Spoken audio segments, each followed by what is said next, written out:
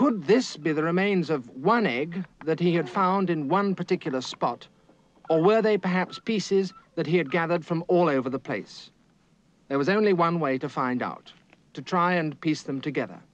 And the best method of starting seemed to be the same as you use when you begin on a jigsaw puzzle, to lay out everything face up on the ground.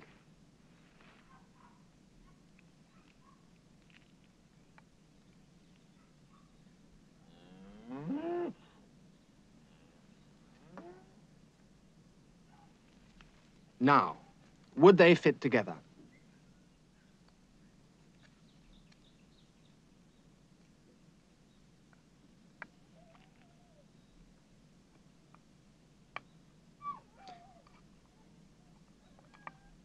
These two certainly did. To fasten them temporarily, I used adhesive tape.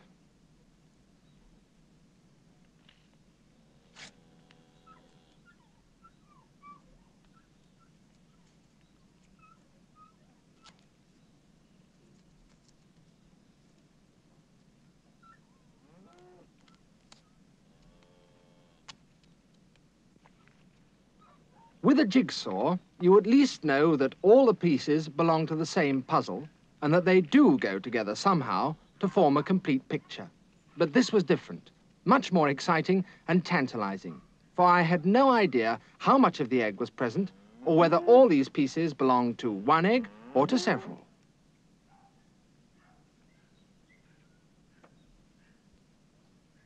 With mounting excitement, I managed to get piece after piece to fit together.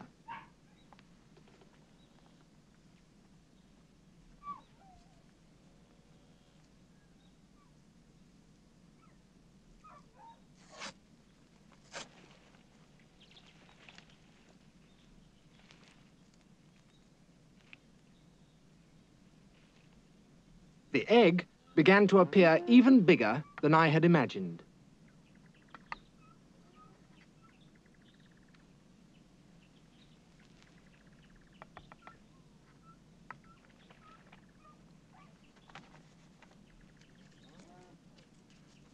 At the end of an hour, I had two halves.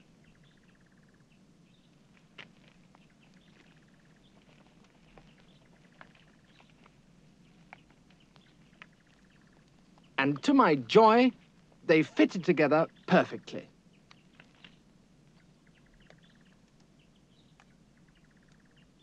There were only 3 or 4 small holes, and I still had several pieces left over. There was a place for even such a tiny fragment as this. The egg was well nigh perfect. As I held it, I had little difficulty in imagining the country as it must have been only a few hundred years ago, when this riverbed was filled with a brown, eddying flood, and when great numbers of gigantic birds over 10 feet tall strode majestically through the swamps. Most of Madagascar's native trees have been felled and replaced by plantations of eucalyptus imported from Australia. Unfortunately, many of Madagascar's animals can't find the food they require in this new and foreign environment. But even so, the place was not totally barren of animal life. Dead logs, to anyone looking for animals, are fascinating objects. You can never predict what you'll find beneath them. Giant millipedes, perhaps, snakes, or here in Madagascar, as always, something very special.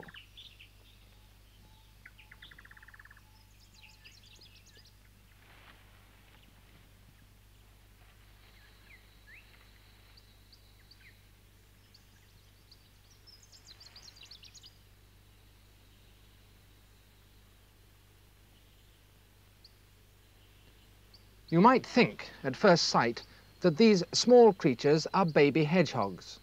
But they're not babies, for these are fully grown, and neither are they hedgehogs, although they seem to resemble them so closely.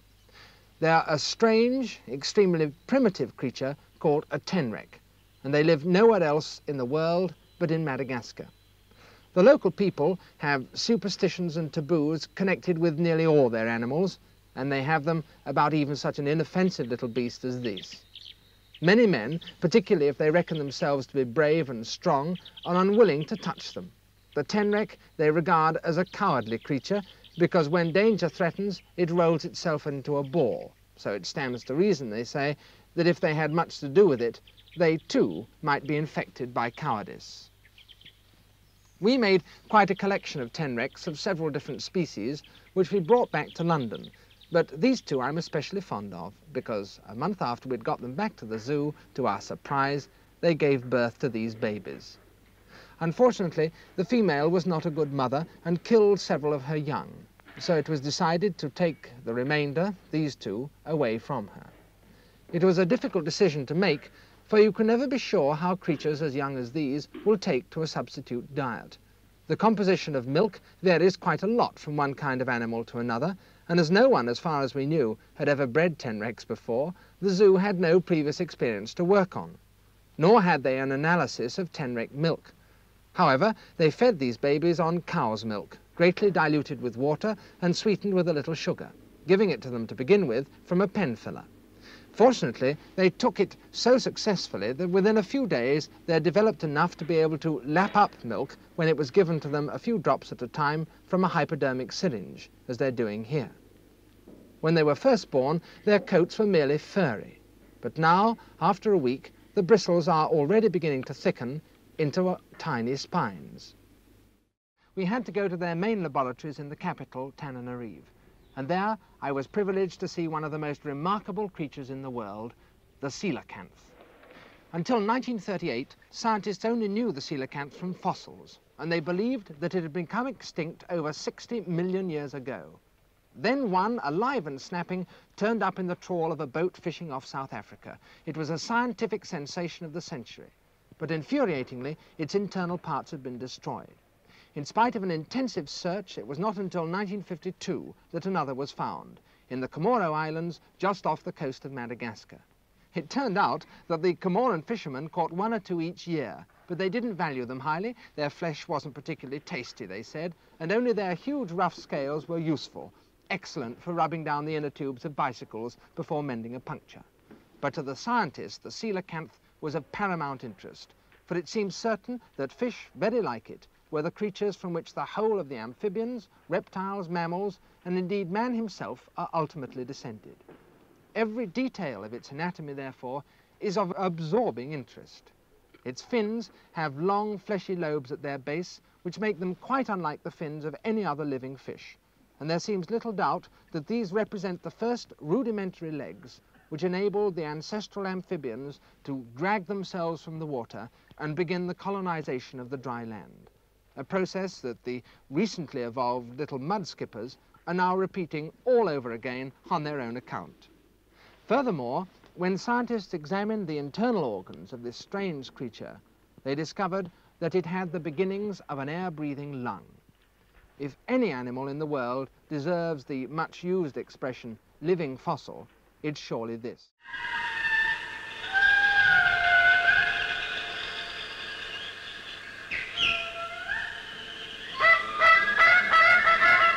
This was different, yet it must be the voice of the Indris. It could be nothing else. They were replying to their recorded song with alarm calls. But where were they?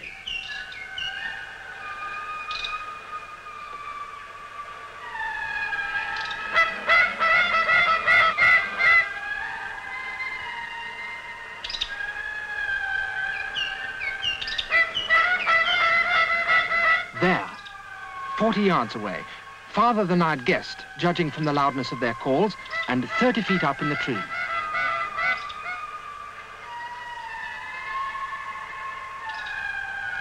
How close would they let me approach?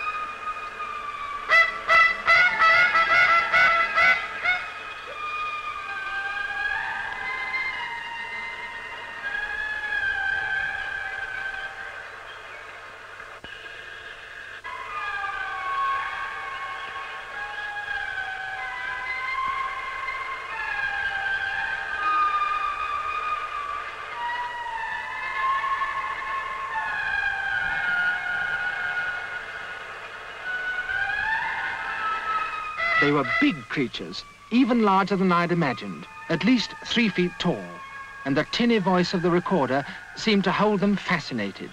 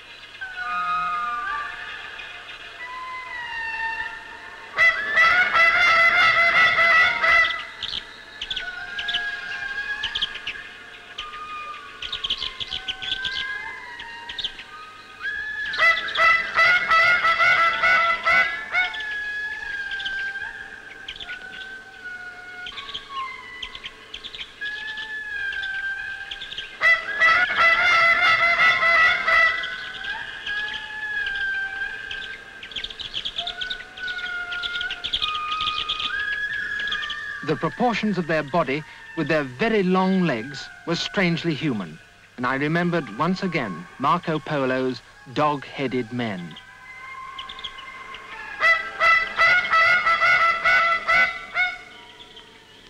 But then either the strange quality of their recorded singing or else my presence became too much for them, and they were off, jumping magnificently with their bodies upright in a manner quite unlike that of monkeys.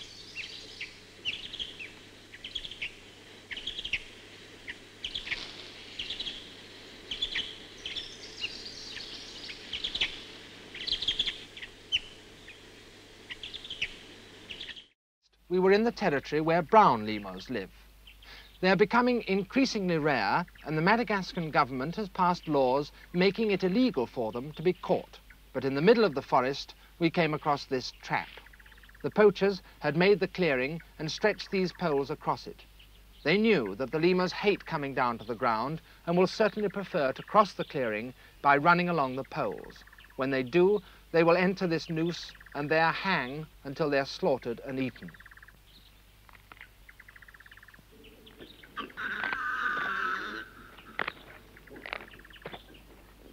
There they were.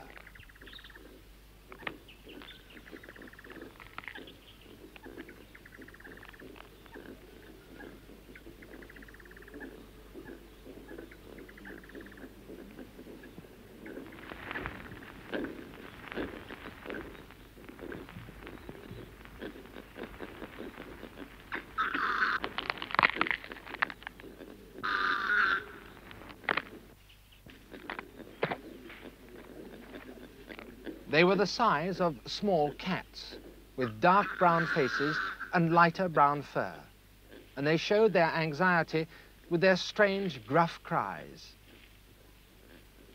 Though they have hands and feet like those of a monkey, the way they ran through the trees reminded me not of a monkey at all, but of some quite different creature, like perhaps a marten. Their tails are not prehensile, but they seem to use them as a help in keeping their balance, and they also wagged them when they were annoyed or excited.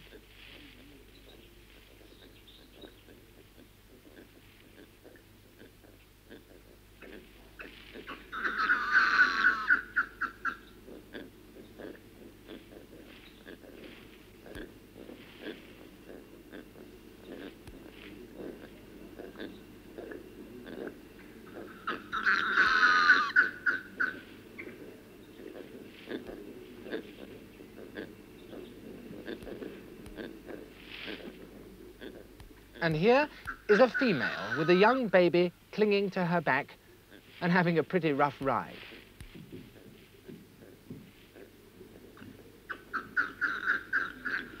Brown lemurs nearly always produce only a single baby, very rarely twins, and never 3 or more. And you can quite see why. There just wouldn't be room.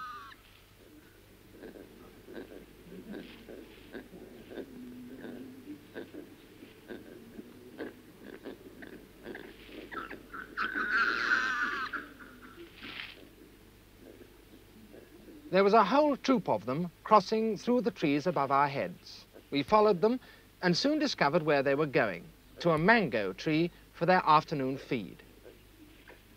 But in that position, I didn't see how the baby would get anything to eat at all.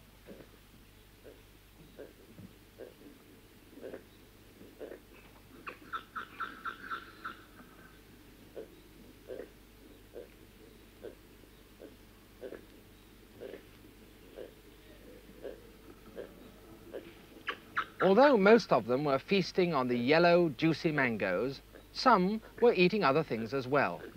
This one was stripping bark from a young branch.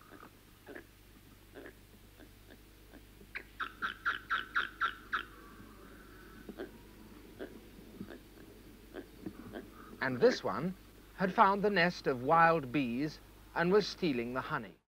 But all lemurs are not brown, and this is the most handsome and strikingly coloured species of all, the magnificent ruffed lemur, nearly 4 feet long, now, sadly, increasingly rare.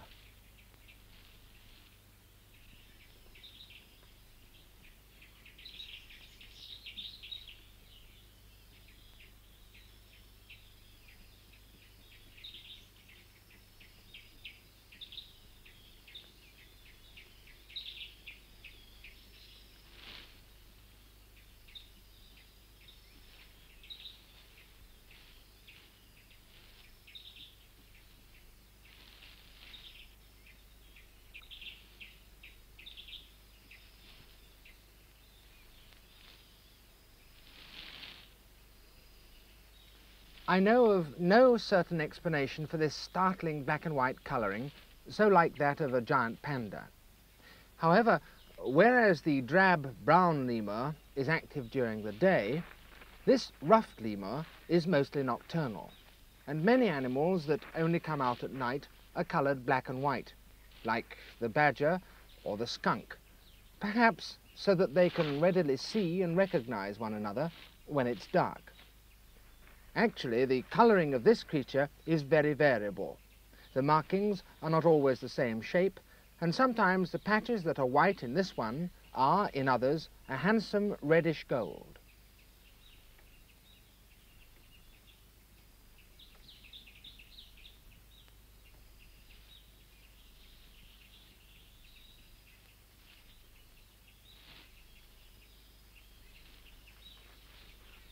The lemurs, with their fox-like faces and their human-like hands and feet, belong to the group of primates, the group which contains monkeys, apes, and man himself.